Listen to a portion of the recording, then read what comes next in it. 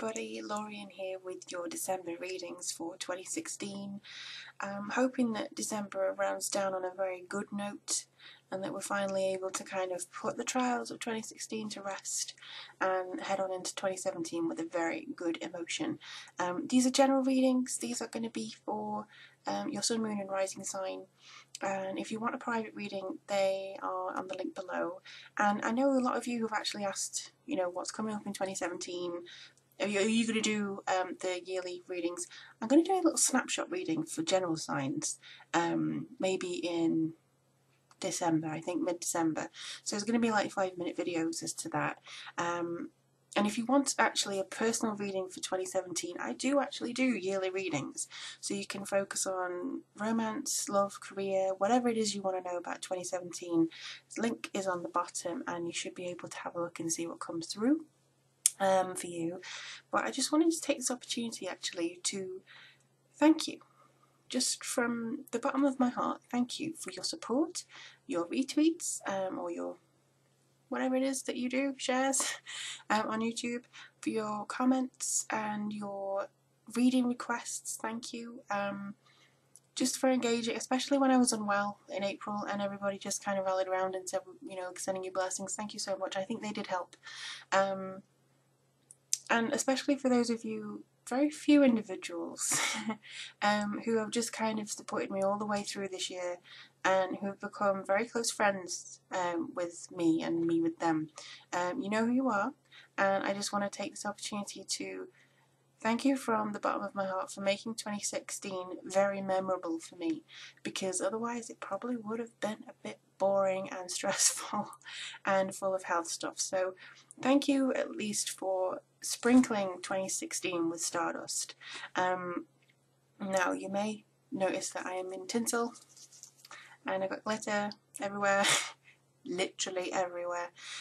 This is because it's Christmas and I celebrate Christmas. I also celebrate Yule, but Christmas seems to have more tinsel and things and sparkles, so I kind of do that.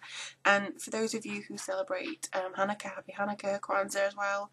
Not sure of the other ones, but if you don't celebrate anything, happy December.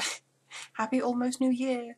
But yeah, I really hope December is a very good, positive ending for this year, and that you get some good advice and my guides are kind and they give some very good solid information and good powerful words for your December reading.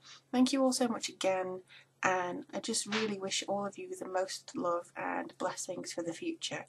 So without further ado and any more mushy stuff from me, let's have a look and see what's coming for you. Hello my lovely Capricorns, thank you so much for tuning in to your December reading with me, Lorien.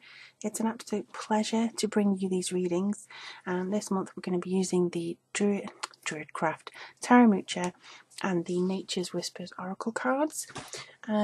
For those of you who have your birthday in December, a very happy birthday. Both you and Sagittarius can take advantage of a special birthday offer that's on my website. Just go to the offers tab on there, on the link below, and you'll be able to have a look at the birthday reading special that's on there. Also, if it is just a general reading you want and you're not interested in the special birthday one, I do have readings on offer there too. Because this is just a general reading for Sun, Moon and Rising Capricorn. If it's private, it's best having an actual one-to-one with me. Now, I did do a special meditation for all signs for December, and it does seem like it's a very transformative time. But I'm just hoping that we get some good news for Capricorn. I don't know why, it just seems like there's a bit of a heavy energy and expectation of next year. Feels like 2016 hasn't been kind to a lot of Capricorns. So let's have a look and see. Okay, they're just telling me one more. Alrighty, let's see. Oh, okay. You're not the only sign to have the Hierophant. Whoa, you have big cards.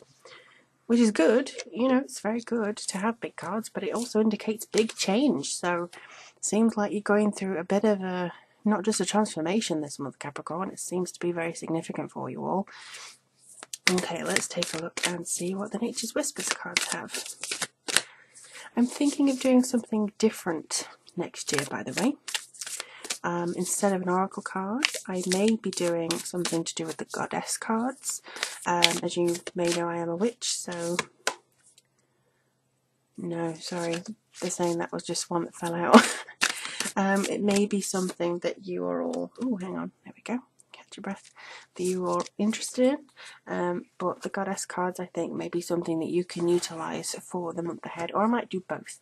I haven't really decided yet. I haven't even got the goddess cards yet. So I don't know what their energies are. But let me know if you're interested in that. Okay, so let's see. What are you saying for Capricorn?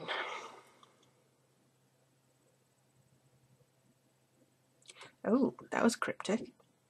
Significant changes in the will of the wind. So it may be time to go a little bit free. Okay.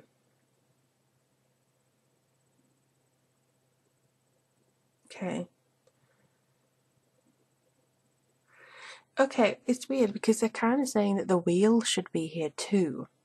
I'm just going to get the next card. Nope, that's not the wheel. What about the one at the bottom? Nope, that's not the wheel either. So whatever it is, Capricorn, are saying that your whole reading could be personified by the wheel. What it is I think some of you are on the bottom of the wheel, some of you are at the top, middle, halfway, whatever.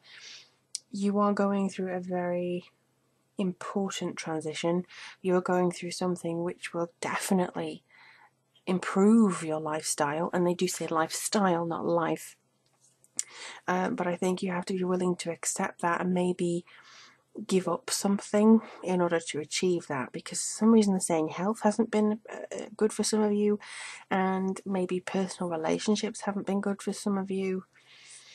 For those others, I think you're really getting somewhere with it. I think you're striving forwards, but there may be an emotional hurt somewhere that you're still dealing with, still grieving, and just trying to get done with. It seems like this is the year coming through for you after your solar return. For those of you born in this Capricorn phase of December and January, that you could be having a look and seeing what information is feeding through to you spiritually. I do think that there's a very big chance of development here. I also see, I mean, I know I'm not even looking at the cards properly individually yet, but I do see that this is the time to make your stand and make your plans. I do see quite a lot of emotion coming through for you as well. That seems to be quite important to some of you. Maybe emotional support from a friend, lover, ex, I don't know. But let's have a look here. So here we have the Hierophant. I think, to me, I mean, it's a very odd interpretation of the Hierophant to some, but I think this may be having issues with organisations in the recent past. You could have had difficulty overcoming something, maybe spiritually. You may feel spiritually blocked. You may have issues with an organisation or a corporation, and you're just trying to see things from a new point of view, but tradition or something very rooted in your persona is not allowing you to do that. I do also feel that this could be just somebody who you're really trying to get to see a different side of the coin, and they will not do it. They will not allow you or allow themselves to see your point of view. So you may be struggling with somebody who just does not want to recognise the fact that you have a different point of view, or you have coming from that way. But if it's personal, or if it is that somebody else, I think that you will be now seeing a change, and also that you should be seeing the culmination of a lot of spiritual work for yourself too. It's very important that, if for some reason they are saying this is very important, that you keep doing that. You keep working with yourself, for yourself, and try and develop it, because this is the Emperor. Now, I do often see him as a Capricorn, but I also see him as a Taurus too, simply because logic and reason rule him. Seems to be an incredibly positive person. Also, it can indicate somebody very significant coming in to teach you a lesson, not, you know, in a negative way, but somebody like a partner or a person, maybe a father figure. For those of you who are so inclined to like men, it could be an older figure coming in who, you know, may rule with logic and reason, and you may find that pretty difficult to understand. It could be something that you're kind of like, oh, I'm not too sure, I'm not feeling this guy, or I'm not understanding. Don't discount him just because of his age or just because of that. For those of you who actually encounter that. But I also feel this could be you seeking education, seeking new ideas, and also looking back maybe over your past year and coming to a sort of an agreement with yourself. It could actually suggest that you are wanting now to achieve something different and level up in your experiences, which I feel is a little bit of everybody this December. It's kind of like, oh, 2016 has just been damn right strange. I want to level up for next year and make a difference. So it seems like we're all becoming different, but you may come to a crossroads, or you may not really know what the heck to do in order to get that moving, because at the moment you may still be at a standstill. You may still be wondering what it is you need, what it is you want. You may be waiting on other people to try and get yourself forward here. I think this is maybe a chance for you to let go of the ropes that are tying you upside down. It could be a person, it could be family members, lovers, children, friends, workers, a job itself. It could be anything like that. But either way, you have to let go of those people who don't really seem like they are giving what they need to you. It's incredibly difficult to do. You can cry for a day, you can feel absolutely crap, you can really feel down, but allow yourself to feel down and then just go right and pick yourself up again. I think that's something that you must do. You need to cleanse yourself from these people who are seemingly stagnating around you, because you'll get pulled down under with them. And this shows that you actually accomplish your emotional truth, your emotional stability, your emotional ability even. This says that you're able then to really accomplish fulfillment. And I also see that this could be another, for those of you who are single, another gentleman coming in to maybe help you with this. They're also saying this could be a family member that you haven't seen for a while coming in to help you with something too. But I also feel that it could be, for some of you, this is a multi-layered card, a spirit guide or spirit itself just coming in to give you a helping hand with something. But either way, they want you to assess your situation emotionally rather than logically. Sorry, I was going to say emogically, but that's not right. Emotionally rather than logically, please, because that will be your best serving focus. For instance, again, the wheel. If you're at the bottom, you may not understand what to do. Try and get yourself to the top so you can see where you want to go, where you want to be, who you want to love, this kind of, and what you need to let go of in order to get there, what's blocking you from getting there. So here we have catch your breath. Now, this actually has never come out in a reading before, so I'm really intrigued by this card. I have read up about it though, and I've worked with it myself. But I do feel this is almost like, again, you're clinging onto something that may be very secure, like the tree, but I also think that it could be stopping you from going into this butterfly and evolving into something emotionally and spiritually that you need to be. It could be fear of, oh no, another year older. It could be fear of what those people will be like if you let go of them. Will you ever get that feeling back with somebody else? Will you ever be loved in the same way as somebody else? Just don't fear that.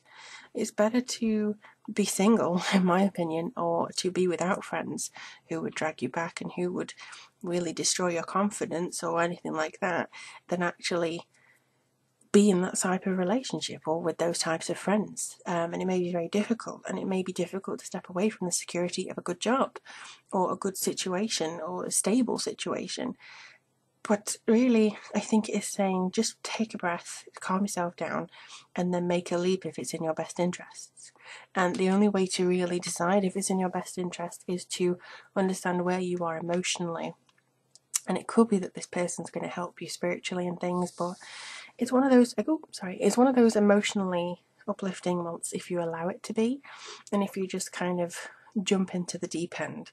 Let your inner Aries come out a little bit, get in there and get kind of, free and single and ready to mingle, whatever it is you want to do. But just be a bit adventurous, I think. I really wish you all the best, Capricorn. Though it seems like December is going to be one of them months where, you know, the holiday season could be taking its toll. However, January I feel will be very good. I will be doing the 2017 snapshots in December. Or well, this month because it's December today, but I really hope that you're able to kind of get this movement forwards, really achieve things, and I am absolutely sure that you will be feeling the benefit of what is to come through to you. If you want a reading, the links are below. If you want to join me on Patreon, the link is also below there. But truly, thank you all for, you know, keeping in contact with me. Do let me know how this month goes, and I look forward to reading for you soon. Take care, Capricorn.